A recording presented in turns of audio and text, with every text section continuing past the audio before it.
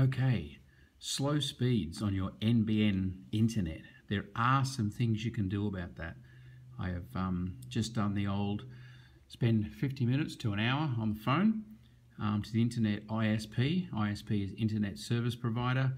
But if you've got slow speeds, there are some things you can do yourself. And one of them is to hit the reset button both on your modem and also on your NBN box, wherever that is, where the internet comes into your house. Now, the first thing you need to do if you want to get this to actually find out how quick your internet is, if you go, there's a website here. If you have a look at this web address, it's speedtest.net. Don't know about the rest of it, but what it will do is it will give a result. Let's get that reflection off there. In speed. I'll hit this again button now, and I'll do a live speed test. And what it actually does, it'll connect to a local. Here at the moment, it's connecting to Optus, and there's a 5 millisecond ping. That's good. That's the time it's taken to establish that initial connection. Now I'm just on a slow NBN here. It's 12 is supposed to be the download speed, and 1 is the upload speed. So it's not operating at 12 by any stretch, at 10.8, but that's not far off it. I have been doing this test and I was getting a result of 3 megabits per second instead of 10, 3 and 2.5 and 4. I was getting absolutely terrible. And the upload speed there is supposed to be 1, it's 0.95, so that's not too bad. Now I have just had this reset. You have to actually call the ISP to get them to do a reset. But what I'm going to talk about on this video is what you can do at home yourself. Now, resetting the modem is not just pressing the on-off button on your modem. That's a little bit more than that. You're going to need something small and sharp. I've got a little nail here. If you turn your modem around, just flick it upside down for ease of use here. You've got your power cord here, and you've got an on-off button here to turn it off and on. But there's also a little reset button. And you can give that a little press. Just poke the nail in and click, give it a press, and that'll reset that modem, which is just going to take everything back to a fresh start for you. It is also good to unplug this cord. Don't lose track of where it's plugged in. It needs to be in the wide area network. That's WAN. Sorry that it's upside down. That little bulge there is actually got a clip under it. You clip that, and then you can pull the cable out or put it back in again. You'll hear it click when it's properly in. And it's good just to pull it in and out, just to make sure there's no corrosion on the connection or anything like that. So that's in here on the modem side. You see the internet light is now red. That means there's no connection to the internet. That's because I unplugged it and plugged it back in again. So it's going to, there it goes, it's gone green again now. It's going to establish. So if you've got a modem, your power light, that's self-explanatory. DSL, let's see if you're connecting through a phone line. This is not connecting through a phone line. This shows you've got an internet connection. The Wi-Fi shows you're actually broadcasting out so you can connect. LAN, that's local area network. 1, 2, 3, they are the ports on the back here. LAN 1, 2, 3. So you can plug computers directly in. But these days, the Wi-Fi connection is just as quick as plugging in, so there's no advantage.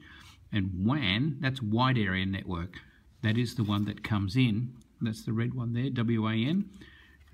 And that is your connection from the, in this case, the broadband box coming here to the modem. So, okay, stage 2 is out where your broadband actually comes to your house.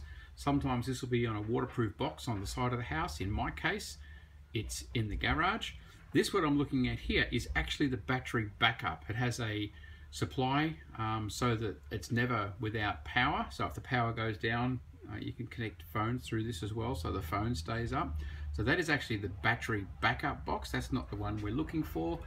Up here, I've got a shelf between my two, but normally they'll just be close together, is the box that we're after. You'll see down here it has similar, it says the Uni D1, Uni D2, Uni D3, Uni D4. The output out of this for the internet is Uni D1.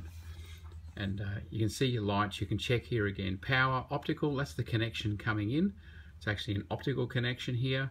And Uni D1 shows that there's traffic, internet traffic flowing in and out over that port.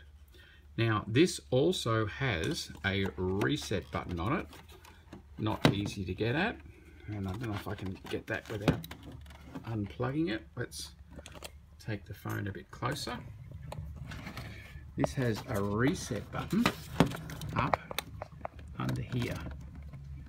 You can see the ports 1 and 2, and there, reset.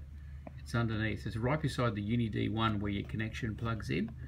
And again, same thing, nail, sharp point, and hit that reset, and you can reset this connects. That's more than turning the power off and on, which, because of the battery backup, you can't actually turn the power off and on because the battery supplies the power to it.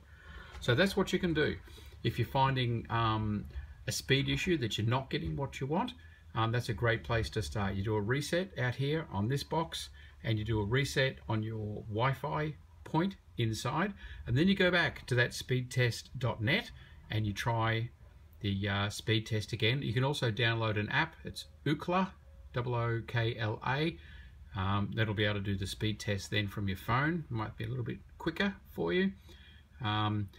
If you find it doesn't change the speed and you're still getting abysmal speeds, then I'm sorry, there's nothing you can do about it. You will have to ring the ISP and tell them you're having speed and connection issues and ask them to reset for you. That's not something you can do through a web page or an interface at this point. It's something you have to ring them for, which when I spoke to the ISP, he was like, I wish it was something customers could get out to, because you know, currently people are ringing up waiting 40-50 minutes to get through, and then they do it for them. So there you go. If you've got bad connection speeds, there is something you can do about it.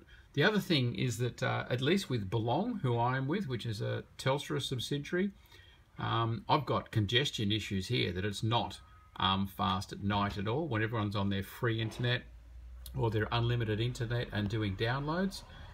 It's getting congested, and if that's the case and they do a test which they can set up for you, you will then be released from your contract if you want to switch somewhere else. But you can, if you're in a 12-month contract or anything like that, you'll be released from it because they're not able to supply the promised speeds. So there you go. Good luck with those 2 tests.